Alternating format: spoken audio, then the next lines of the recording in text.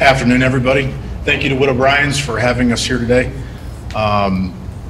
You get to sit through 4 of these. I want to take just a second to introduce myself. My name is Tim Williamson. I'm General Manager of DonJon-Smit.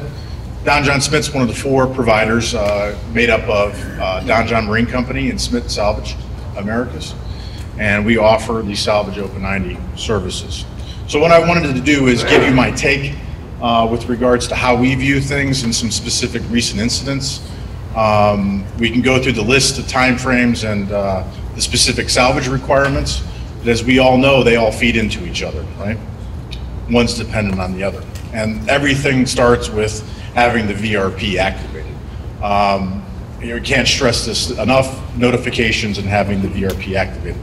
Because the whole process, we went through the planning piece, starts there and nothing else can continue until that starts. Okay? So it's very important when there is an incident, and we'll go through some of these to activate us and notify us and conduct a remote assessment. Okay? It may end there. That may be the end of it. You know, do a remote assessment, that's it. We've gone through the incident command structure where we fit in with regards to operations. Obviously, not every case runs with the full IC, and we adapt accordingly. Sometimes we're providing all the logistics, all the planning, etc. Right? So to start off with, I just wanted to marry with what we're doing with the exercise with sort of what's the salvage requirements and the resources and the capabilities that we can provide. Right? And I like to start with this quote from Donald Rumsfeld. Right? I don't know if anybody's, some people have probably seen it or heard it, but the quote goes, "Reports that say that something hasn't happened are always interesting to me. Because as we know, there are known knowns, there are things that we know, and we also know there are known unknowns. That is to say, we know there are some things we do not know, but there are also unknown unknowns. The ones we don't know, we don't know." So, and that's very true with regards to salvage. Right? Most of the interesting cases that we run into seem run-of-the-mill, you know, simple grounding, simple what have you. And it isn't until you start peeling that onion back, or we're activated 24 hours after the incident has happened, where you start realizing, well, there were a whole bunch of unknown unknowns. Right? This is a specific recent case that concluded between the end of December and January. This was on the Seaway. Okay? It was a vessel that went aground. We were notified of this pretty promptly, okay? And we were immediately caused for alarm because this isn't the Mississippi River, it's rocky bottom. Okay? So most of the time there is damage when they go around up there. But there was also another complicating factor. Seaway was closing. So she didn't have to go home, but she wouldn't be leaving for a long time if she didn't. Okay? So they were running into a lot of issues, especially with the locks. Ships were getting frozen in the locks and whatnot, and the Seaway was desperately trying to close, and this ship was aground. Okay? So it's the important, and not everybody realized that when the incident happened. And that sort of, you know, twinkled down as time went on. Okay? So under assessment and survey, there's a number of categories, and this sort of kicks off the whole process with regards to salvage rigs. And you know, everything happens at its own time, but it starts with the remote assessment and consultation, which then kicks off the assessment of structural stability and other kinds of calculations that we would do. Okay? But that's just the start. You're just poking at the known knowns, right, and the unknown, the known unknowns. Okay? On-site salvage assessment, it's a key component, getting somebody there that's external to the vessel crew to start helping in the process of gathering information. Okay? We have personnel everywhere that can accomplish that task. Okay? And getting the structural stability assessment complete, and that all is tied in. You really can't have that tied up and finished, or a salvage plan or anything else, in a lot of cases, until you have a hull and bottom survey. Okay? So one thing's dependent upon another. Right? So the remote assessment and consultation is the first step. It starts that dialogue. Not everything is going to be completed in an hour. It rarely is, but it starts the questioning process on the exact situation that everybody is facing with the current incident. Okay? And it helps us start to engage in our minds what type of resources we will have to mobilize to help you, to assist you in your response. And then there's assessment of structural stability. We've had a couple of recent questions that Mike mentioned earlier with regards to new requirements on certain calculations being able, such as outflow analysis, oil outflow analysis, drift modeling, and spill modeling. We're able to provide all of those. Okay? This ultimately helps us to begin to do calculations and see if the situation is going to worsen over time, or how it ultimately are we going to solve the problem. Okay? So what you see on the left hand on the screen is sort of a vessel model with oil outflow analysis. Okay? So in 1 minute increments, and then jumping to 8 at the last one. Okay?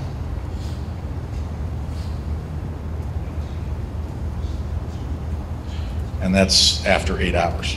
Okay? Stuff like that, being able to predict and calculate how the situation is going to evolve over time. Okay? And the numbers. All of this feeds into the salvage plan and what the Coast Guard is going to require taking a look at things. The other recent thing that has been a topic I've been asked about is drift modeling. Okay? We're capable of doing that.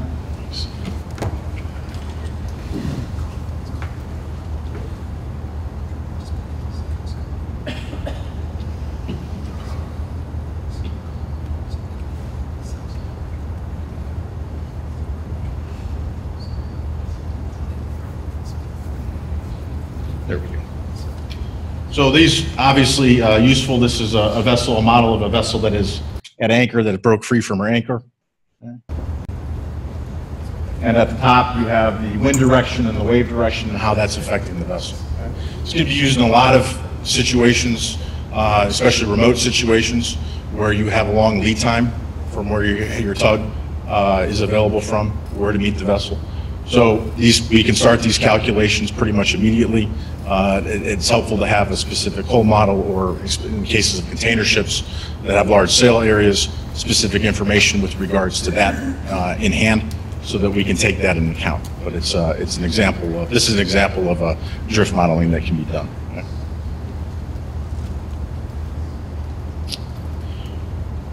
So we've heard about the planning P, and this is very much appropriate for with regards to what we do. And all of this starts off with notifications and is in the stem of the P, okay? The assessment and survey process. So remote assessment and consultation, starting the computer models, calculations, etc., and then doing the on-site assessment. So why is the on-site assessment? Well, sometimes the crew doesn't have the capabilities or the resources needed to get the full picture of the unknown unknowns or the known unknowns. Right? So here's the specific case that was in the Delaware River, where we were notified that the vessel touched bottom. Right? So luckily the QI quickly said, gear up to do a hull and bottom survey, which we did.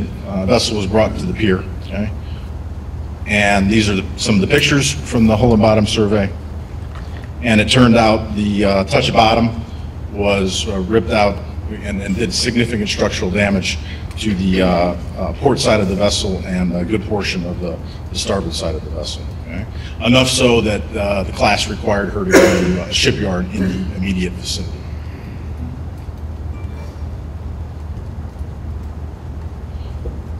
But again, something that it's almost impossible for the crew to tell without having an on-site assessment. Another such case was a tanker that we got notified for that was involved in a collision. Another vessel hit her while she was moored at a terminal. And in this specific case, we were notified that the collision happened. She broke free from her moorings, but she was safely at anchor.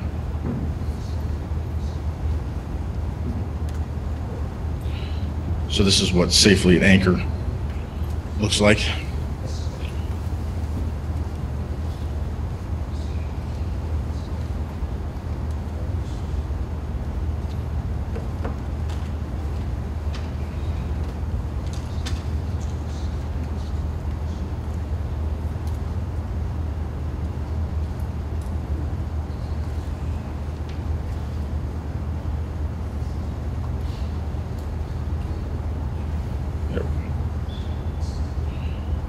So actually the big concern for this with regards to pollution, because there was no pollution, just the damaged pier, was the barge pier that she was now resting against. because there was no ability to, the furthest ability to shut off that pipeline was way upstream. So there would have been a large spill if she had done damage to that. But services that apply to this are not just the whole survey, but a type of bottom survey to see what exactly is underneath the vessel. And that affects the salvage plan on exactly what do we need to do to remove this vessel without inflicting, not doing any harm, not doing any additional damage. She already had a couple breached ballast tanks, double hull ballast tanks. So looking into what we need to do to get her further without doing any damage. Okay? And that feeds into getting your hull and bottom survey and then completing the assessment of structural stability. So once you have all that components of the first P, you sort of now have a very good idea, or should have a very good idea, what resources need to be mobilized. Okay? What kind of team, how many people, etc. Okay? So that all feeds into actually things that you're most concerned is costs, right? We get notified we're not emptying the warehouse. We have a warehouse in north of Houston, just north of here, that's pretty much complete with anything you could need with regards to firefighting, lightering, you name it, we have it. Okay? But we need to know what we're dealing with in order to send the right resources, get it on a truck or get it on wherever to get it to the vessel. Okay? And there might be cases where it's not in our warehouse, right? It's a specific, unique case that we need something out of the ordinary. You'll see an example like that. So then you move on to stabilization and these various services, towing, salvage plan, lightering, temporary repairs, etc. So this was a case, we know it was an active hurricane season last year, and we've had a number of different cases and jobs. But one of the cases we dealt with was 2 vessels that were scheduled to be scrapped, were taken out under tow to ride out the storm. Both broke free from the storm, and as a result, and the tugs couldn't make back up, we had to prepare for emergency towing to deal with these 2 adrift vessels. Okay? And besides the tugs, we needed type of towing arrangements, SMFF brackets, and other materials, welding gear, etc., to prepare the vessels for the long-term tows to here to Texas. And as you can imagine, after hurricanes completely destroy the islands, you're dealing with massive logistical and other equipment issues. So the sooner you better you can get handled on that, it's cheaper, way easier for everybody else. Okay? And your salvage plan. Okay? What exactly are we going to do and how? Okay? Temporary repairs. The gentleman that is with me today, Ken Edgar, he actually designed that patch, which was no easy feat. It takes one heck of a wooden wedge to repair that. But this was a bulker in the Columbia River that tore out her forepeak and one of her ballast tanks. Okay? She was fully loaded with grain, and it was almost nearly impossible, or very difficult, very costly to do any lightering. Okay? So temporary patch in that manner had to be put on so we could pump it out and then effect the repairs. And then there are cases where your first plan doesn't exactly, or your second, or your third, solve the problem. Okay? And that's when you're in the loop. This specific case was, it started actually in the middle of the Pacific Ocean. This vessel, which was carrying no hazardous goods in this tank, this cargo hold that was affected, had an explosion and both her hatches flew off into the ocean. Okay?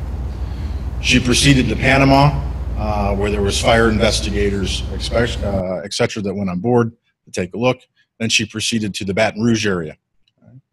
And then she discharged her other holds. But when they got to this hold, they were still having excessive readings of hydrogen, which caused the explosion, which doesn't take a lot to cause an explosion, and carbon monoxide. Okay? But when we were involved with this, we were trying to initially try to save all the cargo. Okay? It became quickly apparent that that wasn't a feasible plan due to the damaged nature of these the containers or the sacks that the cargo was in. Okay? So we had to adjust the plan. What was the cargo? On top of it, the top cargo was calcium chloride, which maybe not down here, but northern parts of the country, road salt.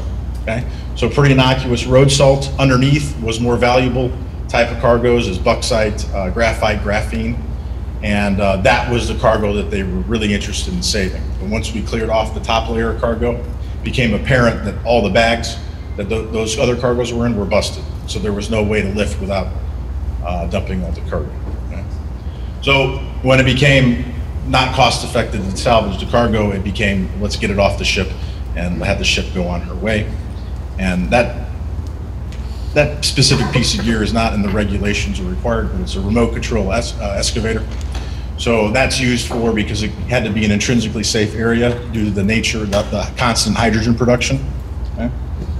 To remove the cargo for the grabs to get without having personnel in there. So I leave you with this with regards to kicking things off and getting information. Not all the first pieces of information you get are the best or lead you to the same conclusion of what the information is trying to convey. And this is a specific Lloyd's casualty report. General Cargo Marty Princess was in a collision with the Renee Schultz at this location. The Marty Princess has sustained damage to hull amidships. Fully cellular container ship Renee Schultz has sustained damage to her forepart. No injuries reported, vessels in area to assist. And that draws a picture, right? That's the incident it's describing. So there's your unknown unknowns, right? So that I'll leave you with. We look forward to participating tomorrow, and thank you very much.